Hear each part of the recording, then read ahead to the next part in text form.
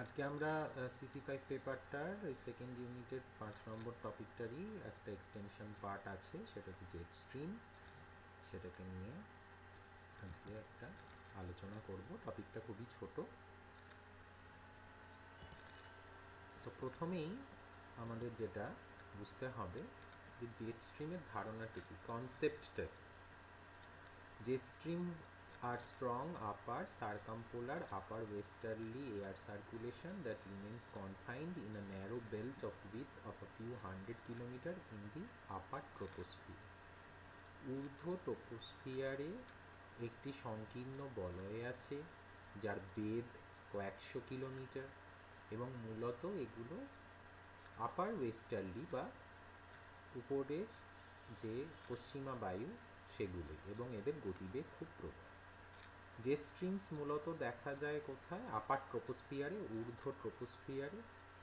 উচ্চতা হচ্ছে 7.5 কিলোমিটার থেকে 14 কিলোমিটার, আর এদের পরিধিটা হচ্ছে 20 ডিগ্রি অক্ষাংশ থেকে পোলস পর্যন্ত। তার মানে 20 ডিগ্রি উত্তর থেকে 20 ডিগ্রি দক্ষিণের মধ্যে এদের উপস্থিতি পাওয়া যাবে না। জেট স্ট্রিমস মূলত পশ্চিম থেকে পূর্ব দিকে প্রবাহিত হয়।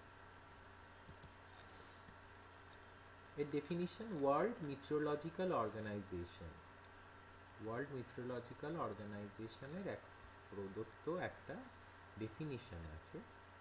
The jet stream is a strong, narrow current concentrated along a quasi-horizontal axis in the upper troposphere or in the stratosphere, characterized by strong vertical and lateral wind shears and featuring one or more velocity maxima.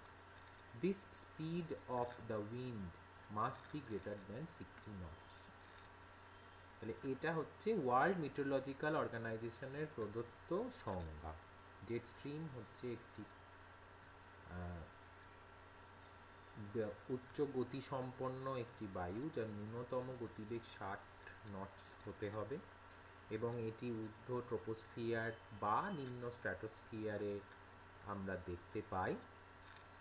আর একটা particular সংকীর্ণ এলাকা দিয়েই এটা প্রবাহিত হবে, একটা নির্দিষ্ট stream ধরে এটা প্রবাহিত হবে। নেক্সট হচ্ছে এদের উৎস, অরিজিন, কবে থেকে আবিষ্কার হয়েছিল। এটা ছিল তো বরাবরই, কিন্তু মানুষ জানত না। এই অরিজিন হচ্ছে যে দ্বিতীয় বিশ্বযুদ্ধের সময় এটার অরিজিনটাকে বোঝা গেল, যখন আমেরিকার জেট বম্ব ফাইটার প্লেনগুলো জাপানের দিকে উড়ে যাচ্ছিল। Planes flew towards Japan from east two West, east থেকে ওয়েস্টের দিকে যখন যাচ্ছিল, দেয়ার ভেলোসিটি ওয়াজ রিমার্কেবলি রিডিউসড, ভীষণভাবে কমে গেছিল। And the fuel consumption became very high, এবং ফুয়েল কনজামশনটা খুব হাই হয়ে গেছিল এই টাইমটাতে। তাহলে কি বলছে যে দ্বিতীয় বিশ্বযুদ্ধের সময় যখন America fighter প্লেনসগুলোকে পাঠাচ্ছিল towards Japan from east two West, পূর্ব থেকে পশ্চিম দিকে যখন পাঠাচ্ছিল, তখন দেখলো যে তাদের ভেলোসিটি খুব কমে যাচ্ছে, ফুয়েল কনজামশন খুব বেড়ে যাচ্ছে এই প্লেনগুলো। বিপরীত দিকে তারা দেখলো যখন this jets noticed a marked increase in their velocity while they return to their base, যখন ওয়েস্ট থেকে ইস্টে ট্রাভেল করতে আরম্ভ করলো, তখন দেখলো যে জেট প্লেনের গতিবেগ বেড়ে যাচ্ছে এবং ফুয়েল কনজামশনও কমে যাচ্ছে। তাহলে এর থেকে কি বোঝা গেল যে নিশ্চয়ই ঊর্ধ্বাকাশে বা আপার ট্রপোস্ফিয়ারে ওয়েস্ট থেকে ইস্টের দিকে নিশ্চয়ই একটা তীব্র গতিসম্পন্ন বায়ুর উপস্থিত আছে। তো যেই জন্য একবার গতিবেগ বেড়ে যাচ্ছে, একবার গতিবেগ কমে যাচ্ছে প্লেনগুলো, জেট প্লেনগুলো।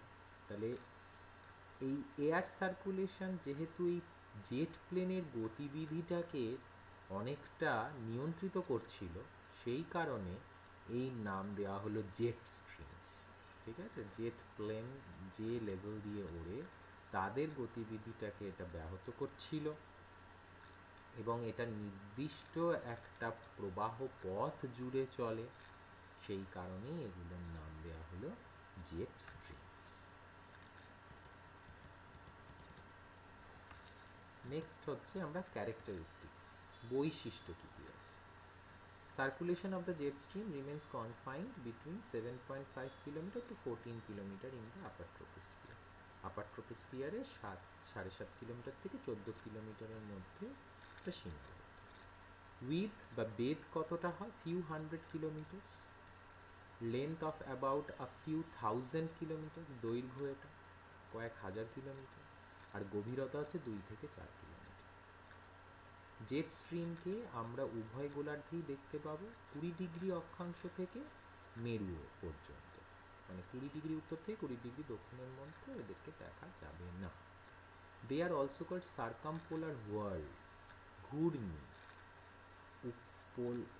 মেরু ঘূর্ণিও এগুলোকে বলা হয়, as they move around the polls in both the হেমিস্ফিয়ার্স। উভয় গোলার্ধেই এগুলি মেরুর চারিপাশে ঘোরে, সেই কারণে এগুলোকে আমরা সার্কামপোলার ওয়ার্ল্ডও বলে থাকি। The velocity of the jet stream during winter season becomes twice to that of the velocity during summer season. Jet স্ট্রিমের গতিবেগ শীতকালে গরমকালের তুলনায় দ্বিগুণ হয়ে যায়। During winter, the jet stream extends up to 20 degree latitudes, while during summer they narrow down and remains confined to the poles. শীতকালে jet স্ট্রিমের পরিধিটা বা এলাকাটা 20 ডিগ্রি অক্ষাংশ পর্যন্ত বিস্তৃত থাকলেও গরমকালে বা গ্রীষ্মকালে এদের পরিধিটা কিন্তু পোলসের নিকটস্থ অবস্থাতেই আমরা পাই। Vertical shear of the jet stream, মানে গতিবেগটা, ঊর্ধ্ব গতিবেগটা হচ্ছে 18 থেকে 36 কিলোমিটার, আর ল্যাটারাল হচ্ছে পার্শ্ব যে গতিবেগটা হয় 18 কিলোমিটার। ম্যাক্সিমাম ভেলোসিটি যেটা রেকর্ড করা গেছে জেট স্ট্রিমের পাওয়া গেছে সেটা হচ্ছে ঘন্টায় 480 কিলোমিটার। মূলত আমাদের 3টে জেট স্ট্রিম আমরা পাই। প্রথমটা হচ্ছে ওয়েস্টার্লি জেট, দ্বিতীয় হচ্ছে ট্রপিক্যাল ইস্টার্লি জেট, আর তৃতীয় হচ্ছে পোলার ফ্রন্ট জেট স্ট্রিম। এই আগের দিনের ছবিগুলোতে এই ট্রাইসেলুলার মডেলে আমরা দেখেছি। ওয়েস্টার্লি জেট স্ট্রিম হচ্ছে দে move from West two east, West থেকে ইস্টের দিকে মুভ করে, and act as primary controlling factors for Indian monsoon mechanism. West থেকে ইস্টের দিকে এরা মুভ করছে। আমাদের যে ইন্ডিয়ার যে মনসুন, এটা কিন্তু ওয়েস্টার্লি জেটের সাথে রিলেটেড। আমরা যখন মনসুন পড়বো তখন আসবো এগুলো। They can be seen in the upper troposphere in a regular manner. Upper troposphere এদেরকে দেখতে পাই আমরা। Meteorologists have opined that rotation of the কি কারণে এদের উৎপত্তি, পৃথিবীর আবর্তন, Coriolis ball, and differential heating and temperature contrasts, মানে হচ্ছে যে তাপমাত্রার যে ভিন্নতা থাকে, সি আর ল্যান্ডের যেরকম তাপমাত্রার ভিন্ন থাকে, সেই অনুযায়ী তাপমাত্রার বৈষম্যমূলক বৈষম্যের জন্য এগুলোর উৎপত্তি। Tropical easterly jet, this branch of jet stream blows from east two West. ঠিক আছে, এটা কিন্তু সবসময় সারা বছর আমরা দেখতে পাবো না, এটা শুধুমাত্র সামার টাইমে হয়, তাও শুধু মনসুন এলাকাতে, মানে আমাদের ইন্ডিয়া এবং আফ্রিকার জায়গাগুলোতে আমরা পাই। East two West in the upper troposphere between 5 degree two 20 degree Latitude. In general কিন্তু আমরা পড়লাম জেট স্ট্রিম কিন্তু 20 ডিগ্রির অবধি সীমাবদ্ধ, কিন্তু ট্রপিক্যাল ইস্টার্লি জেট স্ট্রিমটা একটা এক্সেপশন, যেটা আমাদের গ্রীষ্মকালে দেখতে পাওয়া যায়। কিসের জন্য? দে are formed due to intense heating up of the Tibetan Plato. তিব্বতের মালভূমিটার অতিরিক্ত উত্তপ্ত হয়ে যাওয়ার জন্য এটি সৃষ্টি হয়, আর ইন্ডিয়ার আফ্রিকার আশেপাশেই এটা দেখতে পাই আমরা, আর পৃথিবীর অন্যত্র কোথাও এটা উপলব্ধ নয়। এমন নয় যে 5 থেকে 20 ডিগ্রি অক্ষাংশের মধ্যে পৃথিবীতে যা যা এলাকা আছে সব জায়গাতে দেখতে পাওয়া যায়, তা নয়, এটা শুধুমাত্র ইন্ডিয়ার আফ্রিকার মধ্যেই সীমাবদ্ধ। Polar front jet stream, it moves from east to west in the polar cell and is the product of temperature difference between the poles and the tropical region. এটা আমরা যখন পোলার সেল ফেডাল সেল আগের দিন করলাম সেখানে আমরা দেখেছি যে পোলার ফ্রন্ট একটা তৈরি হয় ইস্টার্লি, পোলার ইস্টার্লি আর আমাদের ওয়েস্টার্লি উইন্ডসের বাউন্ডারিতে, সেখানে একটা জেট সীমান্ত তো এই ফ্রন্ট তৈরি হয়, সেখানেই পোলার ফ্রন্ট জেটটা তৈরি হয়। কিন্তু মূলত যে জেট স্ট্রিম সেটা কিন্তু ওয়েস্ট থেকে ইস্টেই ফ্লো করে। এগুলো হচ্ছে, প্রথমটা হচ্ছে একটা লোকাল ফেনোমেনা যেটা তিব্বতের মালভূমির জন্য হচ্ছে ট্রপিক্যাল ইস্টার্লি জেট, আর পোলার ফ্রন্ট জেটটা হচ্ছে ফ্রন্ট সীমান্ত তৈরি হয়েছে এবং পোলার সেলের একটি বাহু হিসেবে এটি থাকে। এরপরের যে পার্টটা আসছে আমরা, সেটা হচ্ছে index cycle of jet stream. Jet স্ট্রিমের একটা ইন্ডেক্স সাইকেল আছে। এই ইন্ডেক্স সাইকেলটা কি? জেট স্ট্রিম কিন্তু স্ট্রেট লাইনে ফ্লো করে না, এরা একটা মিয়েন্ডারিং পাথ নেয়, ঠিক আছে, আঁকা বাঁকা পথ। The period of transformation of the straight path of the jet stream into wavy and meandering path is called the index cycle. সরল রৈখিক সরণটা যখন আঁকা বাঁকা পথে রূপান্তরিত হয় জেট স্ট্রিমে, সেটিকে আমরা ইন্ডেক্স সাইকেল বা ইন্ডেক্স চক্র বলছি, এবং এটি 4টে স্টেজ থাকে। First স্টেজটাতে jet stream is পজিশনড near the polls. প্রথম স্টেজটাতে কি থাকে? জেট স্ট্রিম পোলসের কাছে, and it is bounded by polar cold air mass, এবং তার চারিদিকে শীতল মেরু বায়ুপুঞ্জ থাকে ইন দ্য নর্থ, উত্তর দিকে, আর ওয়েস্টার্লিস থাকে তার দক্ষিণ দিকে। এই টাইমে দ্য পাথ ইজ স্ট্রেট। ছবিতে দেখি, এই যে প্রথম যে ছবিটা এ, যেটা সেটাতে দেওয়া রয়েছে, ওপর দিকটাতে হচ্ছে পোলস, এটা হচ্ছে নর্দার্ন হেমিস্ফিয়ার, তাহলে এদিকে হচ্ছে পোলস আর এদিকটা হচ্ছে ইকুয়েটর। তাহলে ওপর দিকে আছে আমার শীতল মেরু বায়ুপুঞ্জ আর নিচের দিকে আছে উষ্ণ বায়ুপুঞ্জ, যেখানে ওয়েস্টার্লিস আছে। তাহলে এখানে মোরালে স্ট্রেট যাচ্ছে। এটা হচ্ছে ফার্স্ট স্টেজ। এই স্টেজটাকে কি বলা হচ্ছে? High zonal index. এটা হচ্ছে stage A. Stage B, the straight path gradually Gates wavy. সরল যে পথটা, সরল রৈখিক পথটা কি হচ্ছে? আস্তে আস্তে ঢেউ খেলানো হচ্ছে, leading to the formation of Rossby waves. বিজ্ঞানী রসবি এটাকে নিয়ে গবেষণা করেছিলেন বলে জেট স্ট্রিমসকে রসবি তরঙ্গও বলা হয়। With the passage of time, the jet stream increases its amplitude and extend towards the equator. এবার আস্তে আস্তে এটা নিরক্ষরেখার দিকে মুভ করতে শুরু করে ঢেউ খেলে ফেলে। The pressure gradient is north south. দ্বিতীয় ছবিটা দেখি আমরা, এক্সটেনশন টুয়ার্ডস দি ইকুয়েটর, ইকুয়েটরের দিকে কিন্তু বেঁকছে। এটা হচ্ছে stage B.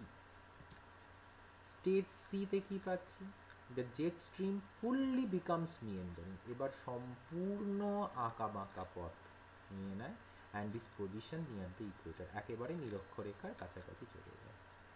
Now the pressure gradient is east West. দ্বিতীয় স্টেজে প্রেশার গ্রেডিয়েন্ট বা বায়ুচাপের ঢালটা উত্তর দক্ষিণ ছিল, এটা হচ্ছে পূর্ব পশ্চিমে চলে আসছে। There is displacement of tropical air mass two polls and polar air mass two tropical areas. তাহলে এই জায়গাটাতে কি হচ্ছে? একদম ট্রপিক্যাল এয়ার মাস পোলসে চলে যাচ্ছে, আর পোলার এয়ার মাসটা নেমে ট্রপিক্সে আসছে। তাই হচ্ছে এই যে উঁচু ঢেউটা মাঝখানে, সেটা কি হচ্ছে? আমাদের ট্রপিক্যাল এয়ার মাস বা ক্রান্তীয় বায়ুপুঞ্জটাকে মেরুর দিকে নিয়ে যাচ্ছে, আর এই জায়গাটা কি হচ্ছে? মেরু বায়ুপুঞ্জ অংশ ক্রান্তীয় অঞ্চলের দিকে আসছে। এটা হচ্ছে স্টেজ সি। ফোর্থ স্টেজে কি হচ্ছে? Is featured by cutting of the meanders of jet stream from their main path due to very high meandering circulation, and it gives rise to several cellular circulation of cyclonic and anticyclonic pattern. তাহলে এটা কি হচ্ছে? এবার cut off হয়ে যাচ্ছে, featured by cutting of the মিয়েন্ডার্স of jet stream. Jet স্ট্রিমটা আস্তে আস্তে কি হচ্ছে? কাট অফ হচ্ছে from the main path. Very high মিয়েন্ডারিং circulation, খুব বেশি আঁকা বাঁকা হয়ে যাচ্ছে। দিয়ে কী হয়? যেরকম নদীর ক্ষেত্রে মিয়েন্ডার কাট অফ হয়ে যায়, অশ্বক্ষুরাকৃতির হ্রদ সৃষ্টি হয়, সেরকম এখানেও কেটে যায়, কেটে গিয়ে সাইক্লোনিক অ্যান্ড অ্যান্টিসাইক্লোনিক প্যাটার্নস তৈরি করে। লাস্ট যেটা হচ্ছে কি, এই যে কাট অফ হয়ে গেল, দিয়ে এরকম সাইক্লোনিক অ্যান্ড অ্যান্টিসাইক্লোনিক প্যাটার্ন তৈরি করে দিল। তাহলে এই লাস্টটাকে বলা হচ্ছে লো জোনাল ইন্ডেক্স। স্টেজ এ কে বলছি আমরা হাই জোনাল ইন্ডেক্স, স্টেজ ডিটাকে বলছি আমরা লো জোনাল ইন্ডেক্স। এবার লাস্ট পোর্শনে চলে এসেছি আমরা, significance of the jet stream. Jet স্ট্রিমের গুরুত্বটা কী? জেট স্ট্রিম আমাদের ডেইলি ওয়েদার কন্ডিশনসের ওপর প্রভাব বিস্তার করে। When they are placed above temperate cyclones, its intensity increases. নাতিশীতোষ্ণ ঘূর্ণবাতের সঙ্গে যদি এটি থাকে তাহলে নাতিশীতোষ্ণ ঘূর্ণবাতের তীব্রতা বৃদ্ধি পায়। Jet streams bring about horizontal convergence and divergence in the upper troposphere. Upper troposphere A horizontal convergence R divergence হতে থাকে। আর horizontal convergence and divergence এই দুটোই আমরা দেখতে পাই। অভিসরণ প্রতিসরণ। Surface weather conditions also undergo changes owing to the presence of the jet streams, which again influences the form and nature of ground surface cyclones and anticyclones. Surface weather মানে ভূপৃষ্ঠের যে আমাদের যে আবহাওয়া সেগুলোরও পরিবর্তন আমরা পাই জেট স্ট্রিমের উপস্থিতির জন্য, এবং তাতে আমাদের যে সাইক্লোনস বা অ্যান্টিসাইক্লোনস মানে ঘূর্ণবাদ এবং প্রতি ঘূর্ণবাতের যে আকৃতি, তাদের যে ধর্ম, এদের ওপরও প্রভাব বিস্তার করে। এবং জেট স্ট্রিমের সঙ্গে একটা মনসুনের সাংঘাতিক রিলেশনশিপ আছে, যেটা আমরা নেক্সট টপিকে আলোচনা করব, যে relation between jet streams and মনসুনস। এটা তো খুব একটা স্পেসিফিক এলাকার ঘটনা, সেই কারণে সেটাকে আমরা স্পেসিফিকভাবে ট্রিট করব। সাধারণভাবে জেট স্ট্রিমের ভূমিকা হিসেবে যদি বলা হয় তাহলে তো সেখানে মনসুন ঢোকে না, কারণ মনসুন একটি স্থানীয় এলাকার ঘটনা। তাহলে আজকে আমরা জেট স্ট্রিমে কি পড়লাম, যে জেট স্ট্রিম এর সাধারণ ধারণাটা কি, জেট স্ট্রিমের সংজ্ঞাটা কি, WMOর দেওয়া সংজ্ঞা, এটা না লিখলেও চলে, যে কোনো কাকে বলে লিখলেই হবে, এটা একটা স্পেসিফিক সংজ্ঞা। কোন সময়ে এদের অস্তিত্বকে আমরা লক্ষ্য করতে পেরেছি, দ্বিতীয় বিশ্বযুদ্ধের সময়, এবং কীভাবে আমরা পেলাম।